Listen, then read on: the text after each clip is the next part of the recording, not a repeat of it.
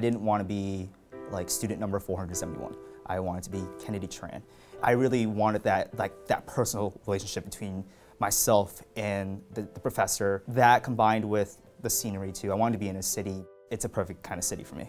With the upside down curriculum, it kind of forced us to learn it as a freshman.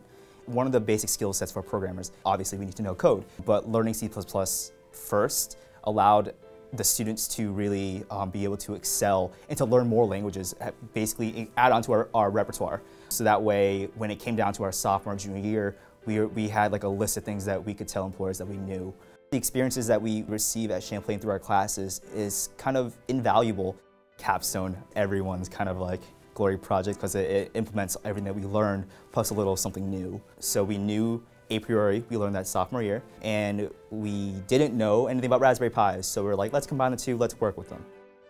Employers know this because they've had interns or they have current employees that came from Champlain, and they realize their work ethic. They realize the experiences that we learn in Champlain, you can't get them anywhere else.